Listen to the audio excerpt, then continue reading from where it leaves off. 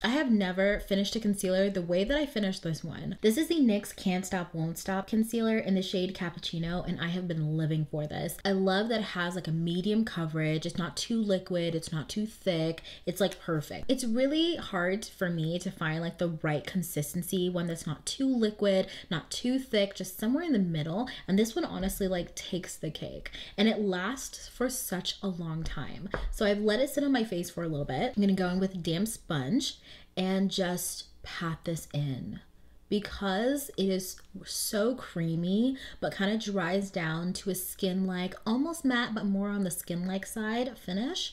That's why I love this so much. I usually don't even take concealer up under my eyes. I just kind of like keep it right here, and then whatever's left on the sponge after I've blended it out, I lightly dot it in. And the color itself is not too bright. It's not like blinding. Like, it looks like this could actually be my skin. It has buildable coverage, so you can definitely put it on in layers as well without it looking too cakey. And with this, like, I don't even feel the need to set it. I just put a light, very light, minuscule dusting of powder on my face, and that is it. No baking required. Yeah, definitely a must.